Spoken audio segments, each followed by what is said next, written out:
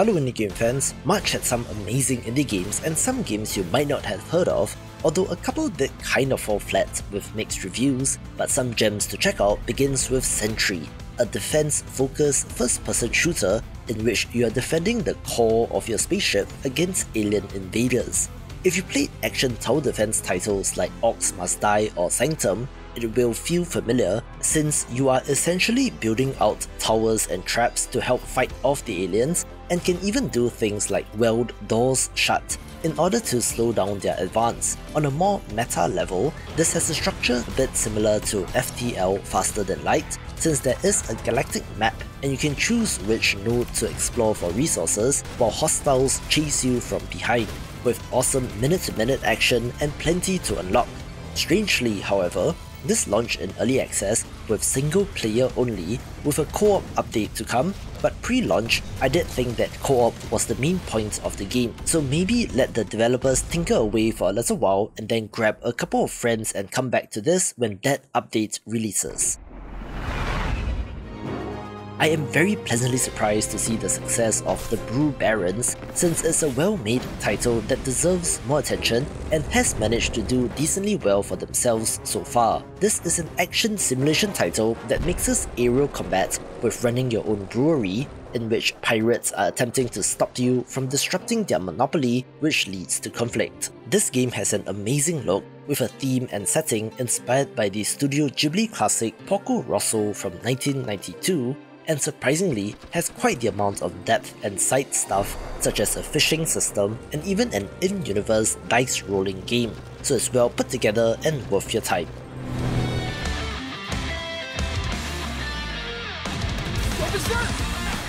We finally had the long-awaited release of the pixel art action platformer Berserk Boy, a high-speed title that sees you pretty much bouncing from one enemy to the next, using your various elemental powers to effectively take them out. The elemental forms are also used in traversal and exploration in the level with secrets to find, but it's not a full Metroidvania, so don't go expecting that going in. You can see shades of Sonic and Freedom Planet in addition to Mega Man in this, and will be for fans of the genre.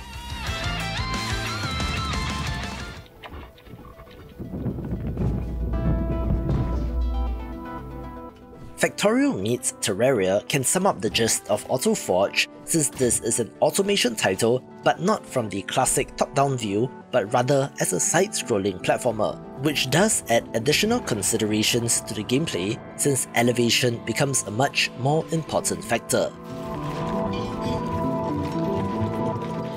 It nails the gameplay loop of the automation game since you start off having to do things manually yourself, but eventually unlock tools and machines for automatic mining and processing of raw materials, with the side-scrolling combat here really resembling Terraria. It's an early access title and seems to have quite some ways to go, but the developer is rather active post-launch and is taking community feedback to help shape the game by picking it up at this point in time.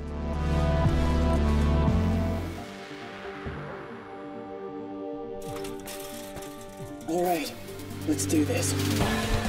Honestly speaking, I'm not even that big of a stealth game fan, but they are rare enough that every release is of interest, which makes raw metal quite the curiosity. Yeah, I know.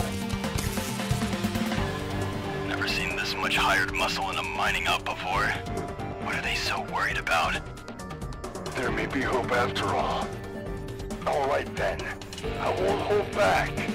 Show me what you got, kid! This mixes top-down stealth action with a third-person brawler in which you're doing your best not to get caught in the former, but when hits the fan, it's time to throw down.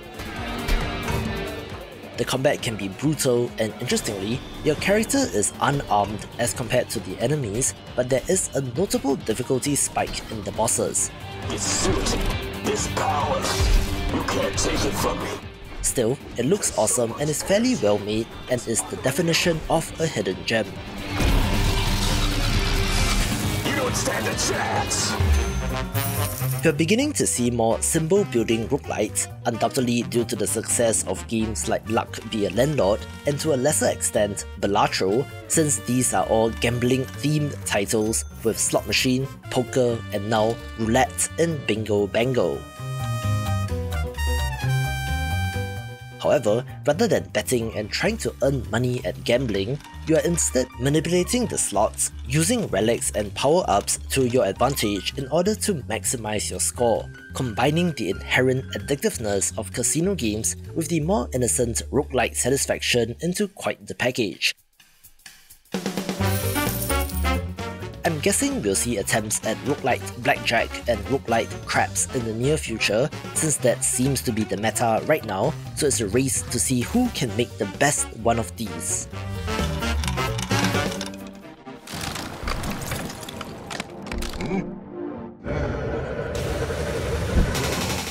Strangely enough, the highly anticipated Pepper Grinder has ended up on the Hidden Gems list, which is not typical for a Devolver Digital published title, so it seems like discoverability of indie games is going through somewhat of a phase right now. More on that in another upcoming video, so subscribe to the channel if you have not.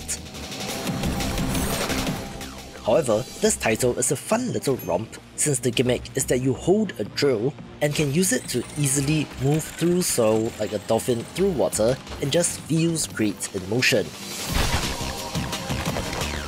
It's linear but does have secrets, and is otherwise a fairly short title, but is well made and fun through and through. I've mentioned Godsworn a number of times in the lead up to its early access release, since this is a mythological real-time strategy game. A genre like the stealth game isn't all that common these days, although there is a little bit of a resurgence in terms of upcoming games.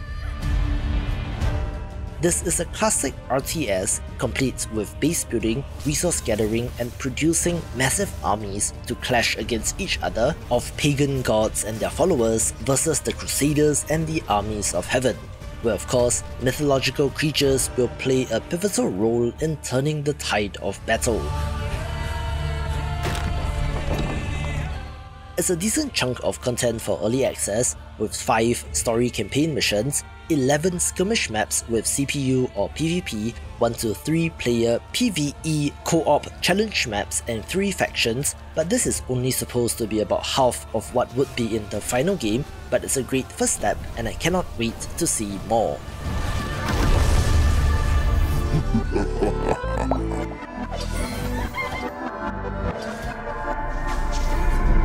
They did it! Necrosmith 2 is a sequel to a game from 2021 and is bigger and better in so many ways. The roguelite Necromancer Simulator is back and has the same compelling gameplay loop of raising undead minions to slay your enemies and then to use their body parts to construct new, more powerful minions using unique body parts like wings to give your units flight so that they can access new areas.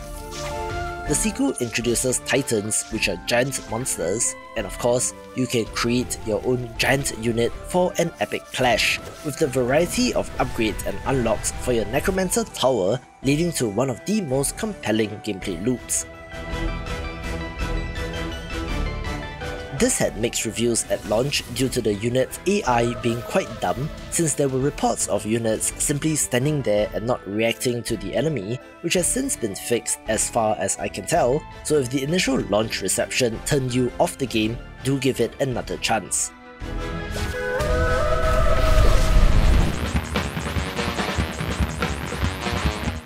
I always look for uniqueness in indie games, since great execution can take you pretty far, but the idea for a game itself has to be remarkable, which is precisely why Velvedac is of interest. On paper, this is another RPG Maker game, but look at how different this looks as compared to the mental image that comes into your mind when you think of an RPG Maker game. It also has the setting of 15th century Slovakia, which, full disclosure, I'm completely unfamiliar with, but yet there's something to this game. For one, it does have turn-based combat, but from a first-person perspective, so you can see the character chugging potions and swinging his sword, and cuts out the filler of the JRPG grind.